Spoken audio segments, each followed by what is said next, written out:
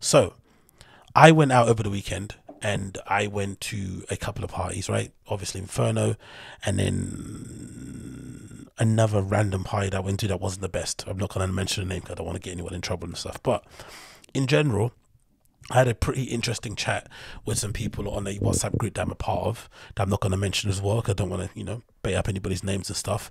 And we were talking in general just about dance music and clubbing, etc. And the conversation somehow steered itself around queer spaces and kind of, the it's amazing parties that whole scene is putting on anybody under the kind of queer LGBTQ plus community. I feel like in London is really smashing it. I feel like they put on the best productions in terms of a party, kind of in a quintessential way where you kind of get dressed up, you make an effort. I don't make an effort, unfortunately, but people that actually do make an effort, put makeup on, pick amazing outfits. I feel like the queer scene is doing it the best. There's no one else doing it better. I think everyone else is sort of like doing the stereotypical, or the typical, not stereotypical, the typical sort of like booking the best DJ out there who sells the most tickets, putting them on a flight and hoping that thing sells out, and then just having people dance in the club that's already kind of pre-designed for you.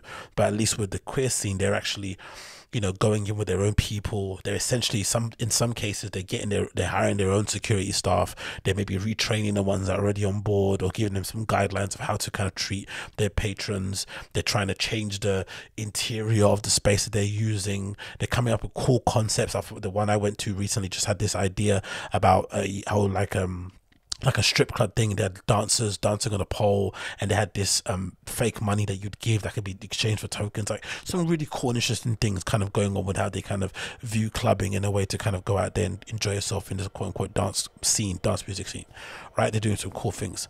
But obviously with this kind of success comes people like myself, right, who you would describe as a regular cisgendered male, right, a regular straight dude, or some would describe me as a bro, which I don't think I'm a bro. I think that's a bit disparaging to describe me as a bro, but also I don't think being described as a bro is a bad thing. I feel like there's too many of these sort of like derogatory terms being thrown out there. I think for the most part we are all kind of all one, because when the clubs close, when the government come down and it's like a pile of bricks, we're all gonna cry. Do you know what I mean? It wouldn't matter if you're a tech house bro or if you're a queer person that kind of parties at these events I'm talking about. You're all gonna feel the effects of it. So I feel like we kind of have to move to a more unified beat of a drum, personally for me, but that's unlikely going to happen. But anyway, moving on, I feel like with the success of those kind of with the success of those parties in those scenes, it's only going to invite more quote unquote normies, more bros, and more people that don't exactly ascribe to the lifestyle choices or to the lifestyle or to the sexual preferences or to the identity that all those people do subscribe to. So with that, I feel like there's going to be there's going to need to be more conversation around conduct and how you behave in those spaces. Because even for myself, being an avid fan of techno, being an avid fan of DJing culture in general, being an avid fan of dance music, being an avid fan of music, and being somebody that was kind of my first sort of dilly dance into dance music scene and nightclubs and whatnot was through disco, sorry, not techno, disco. That was my first kind of dilly dance into it. Italo disco, indie dance, new disco, all that stuff is what I kind of got into. And if you listen to those sort of tunes, they're very GAY, right? They're very kind of out there. They're very outlandish, they're very loud. I remember going to the first horse meat disco parties when they were launching. Obviously was an addict of the Love Fever parties that they put on back in the day. RIP, if you remember. If you know Love Fever, one of the best sort of disco nights out there. So I'm very familiar with that whole entire scene and its history. I'd read up and watched many documentaries about the whole disco scene in the early 80s, especially New York, with the esteemed clubs like Studio 54 and whatnot going forward. So I'm very familiar with that. And of course comes with that the whole entire sort of LGBTQ plus umbrella. You could say basically invented that entire genre. Some of the biggest DJs in that scene were essentially gay or identified as queer. So clearly I'm aware of that whole thing.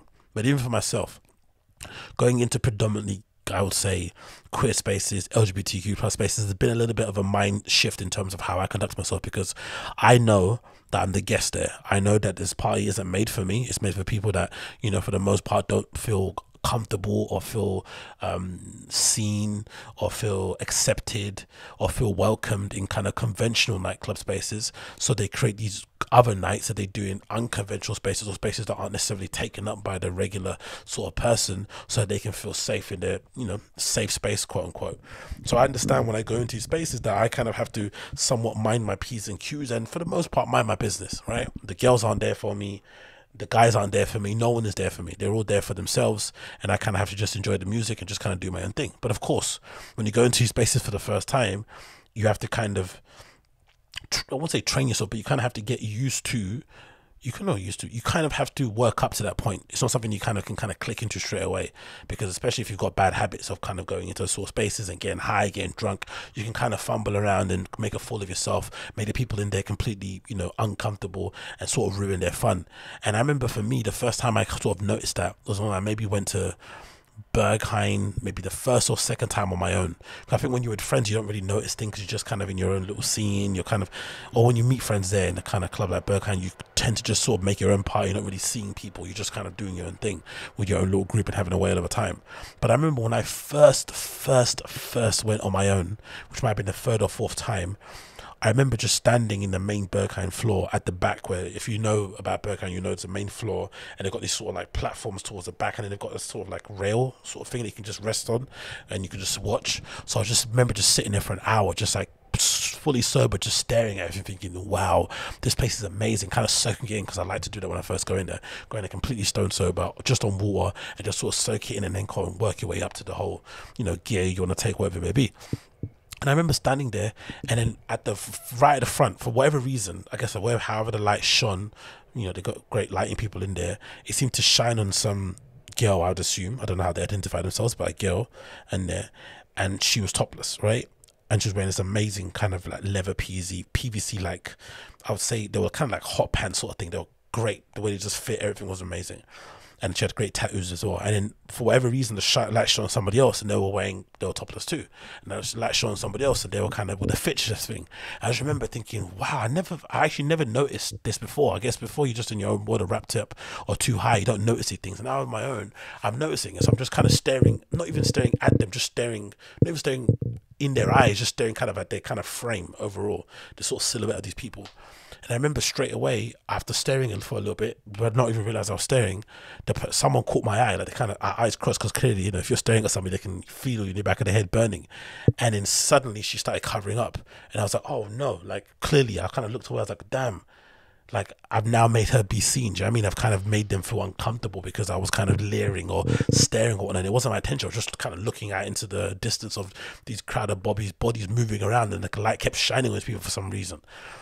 And then I soon realized, like, oh yeah, I keep forgetting, as great as this club is, this is still a club that was founded on queer LGBTQ plus kind of like principles, right? I mean, Berghain is kind of founded on that. So, or the entire scene basically in Berlin has been founded on that, unless you go to like a house party.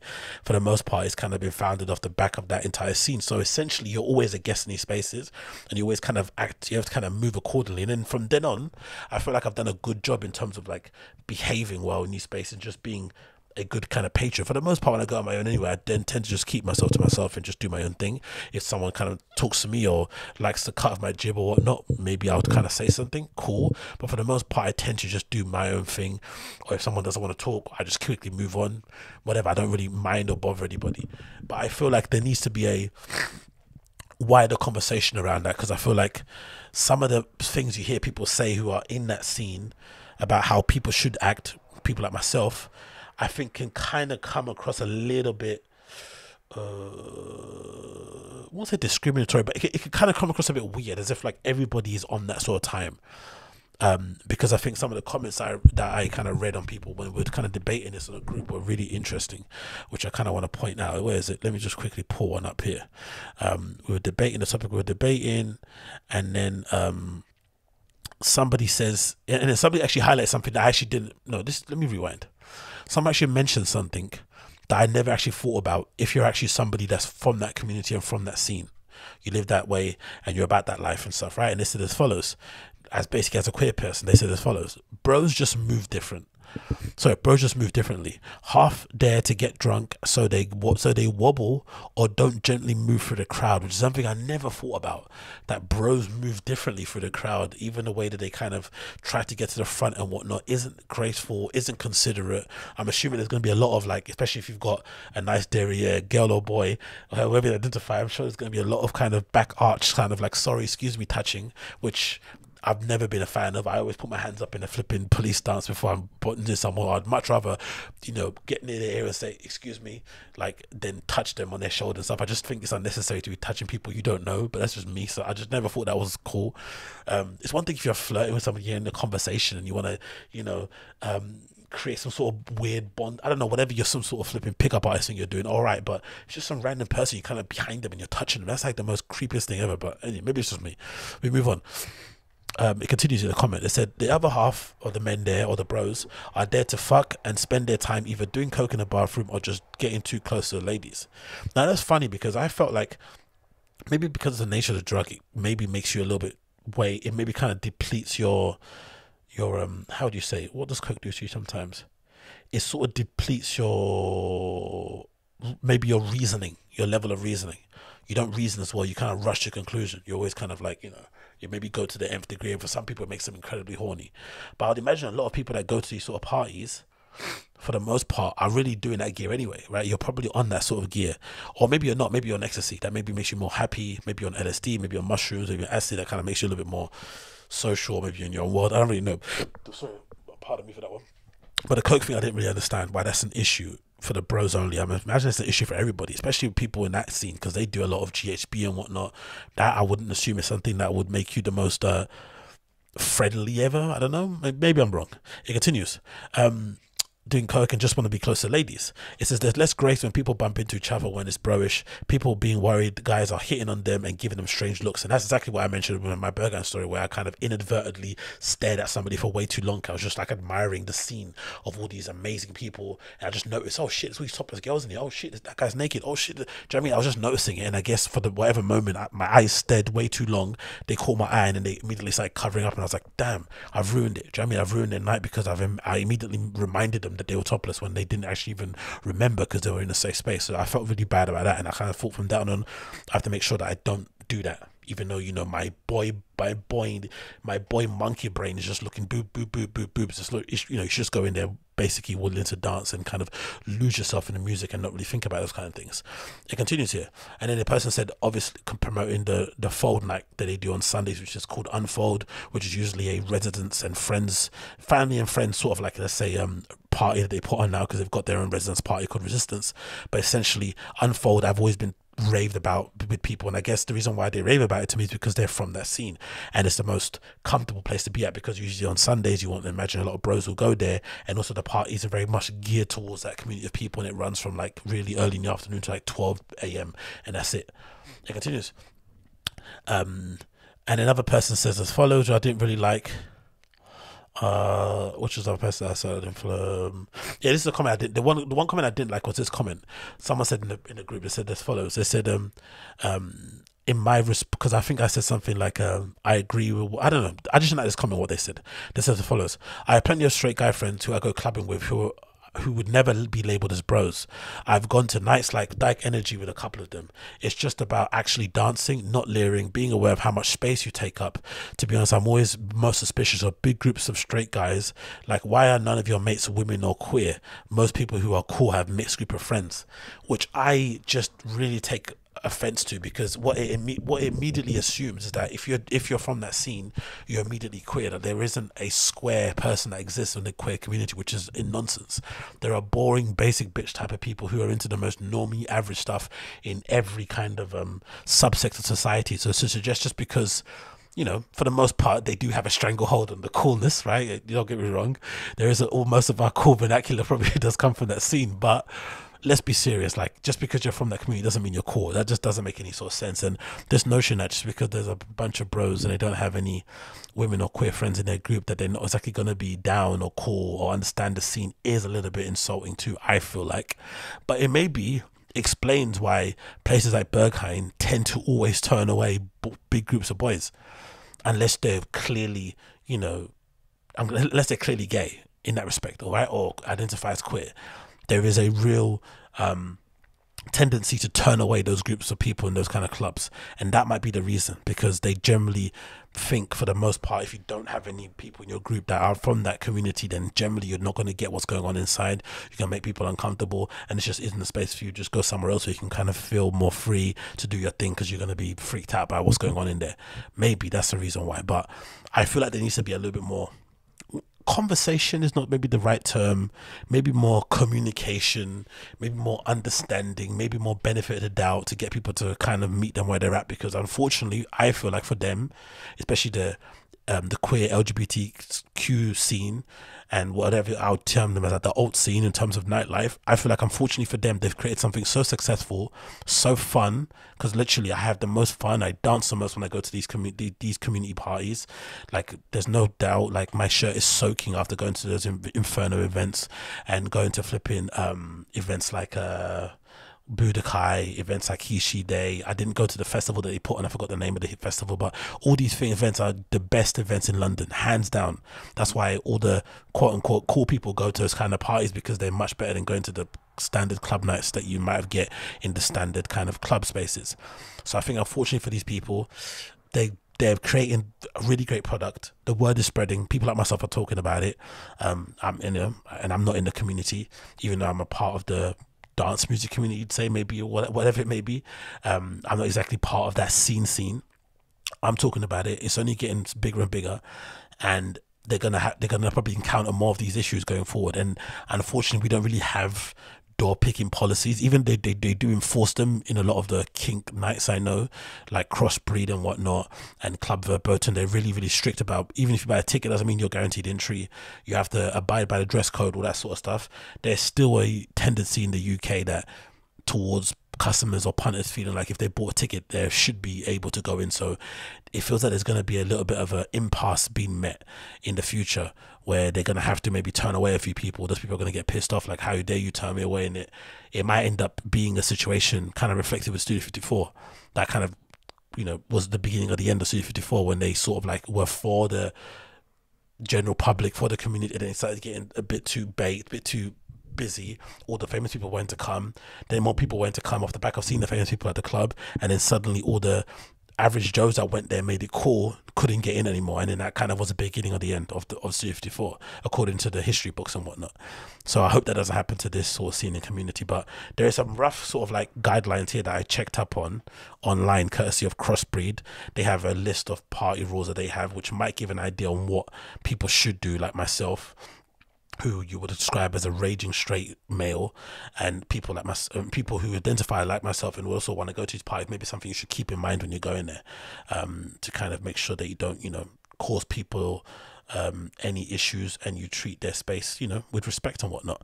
So this is part of rules courtesy of Crossbreed, right? One of the kind of 4 leaders in terms of doing kink nights here in London. And there's a few others as well, like Club Verboten I mentioned, and a few more, but Crossbreed and Club Verboten are probably the top 2 out here. And their house rules as follows. They said underneath the party rules, we hate rules that diminish our night to express ourselves, and are firm believers that some rules are made to be broken. However, we want to create a party that enters the experience of queer and marginalized people.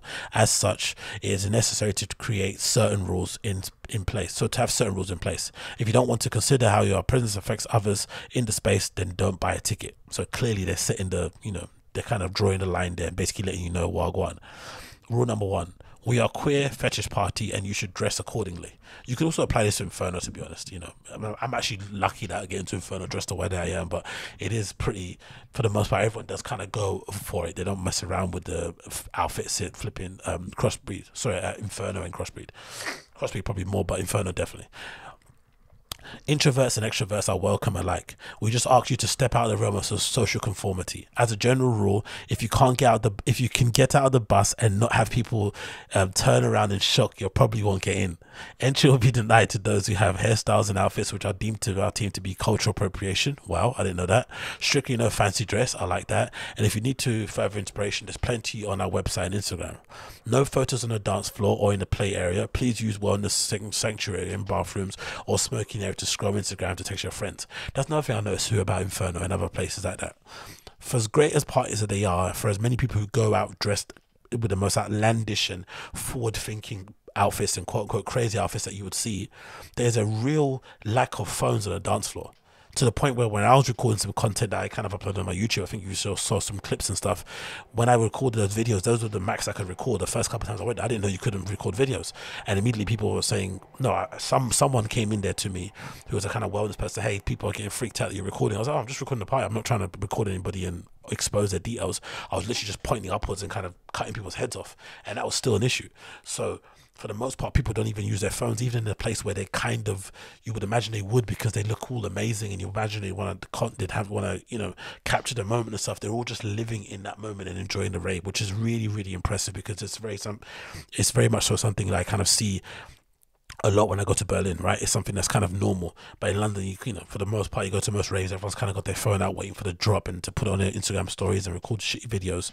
So it's nice to see that being sort of like put in as a rule, like no photos on the dance, no pictures, no phone use on the dance floor. Go to the side or whatever, you may be in the toilets and use your phone, but don't do it on the dance floor. I love that. It says as follows.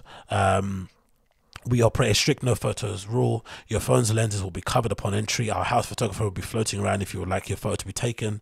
Again, asking permission. They'll always ask consent beforehand. If you don't want your image to be used for cross-media promotional purposes, please do not give consent having a photo taken. You may withdraw your consent at any time. Please just email us. So clear, open line of communication there in terms of pictures. We have zero tolerance policy on harassment of any kind. If you witness harassment of somebody that makes you feel uncomfortable, please let one of our armband wearers know, and we will deal with the perpetrator. Armband wearers will be wearing light up armbands and are all wonderful and welcoming. So clearly, again, all that stuff being said out there.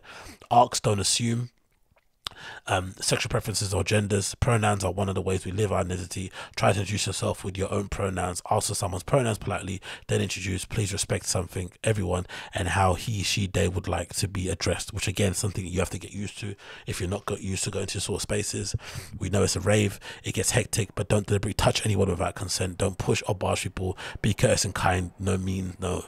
Which is something someone said in the chat, which I didn't actually even realize that was an issue. If you're somebody from that scene, you're just not used to the bro-y sort of like energy, or screaming because at the mixes, or getting excited at a drop, or people barging towards the front. Because people still barge at these parties. It's not like they're all sort of sliding through like Michael Jackson, but it's just done with a little bit more grace.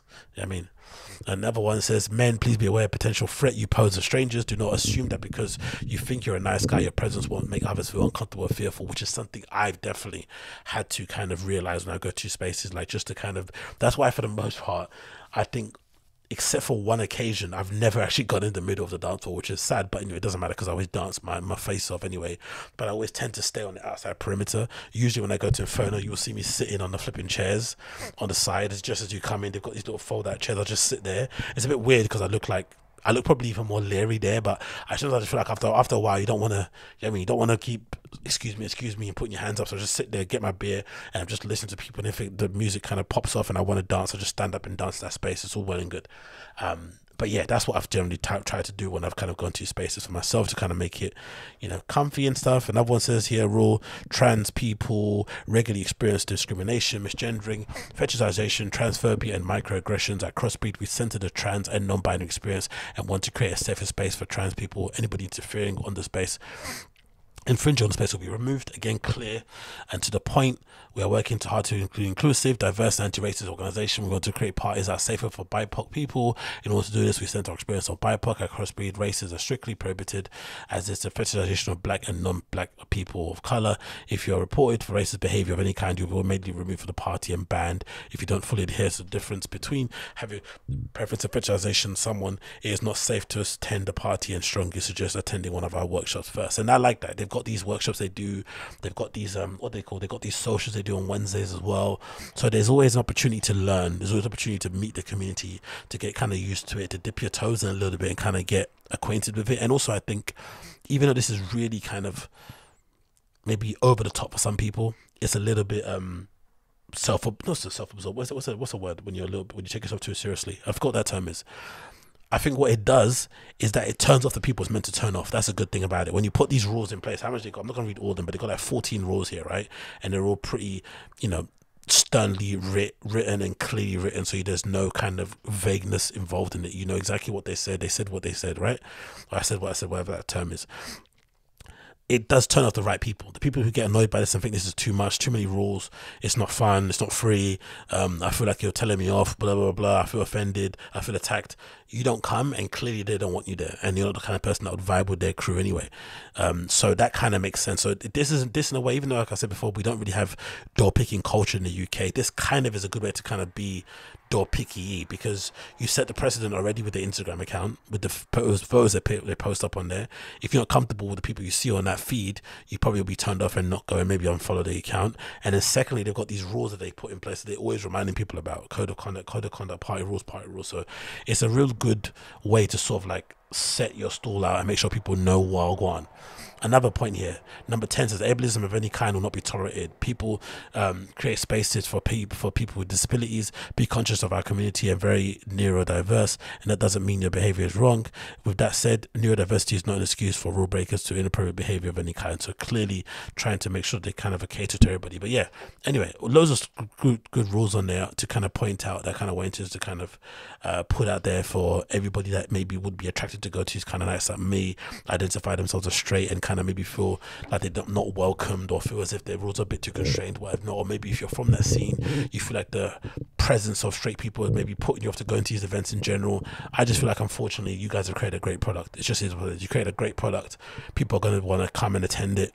And I feel like in general, if you want to grow and become a successful business anyway, you're kind of going to have to sort of like accept cash from the normies or whatnot, or from the people that are not exactly from the straights, as they quote unquote. So there maybe have to be a meeting in between to kind of get people to kind of align all together. But I don't know.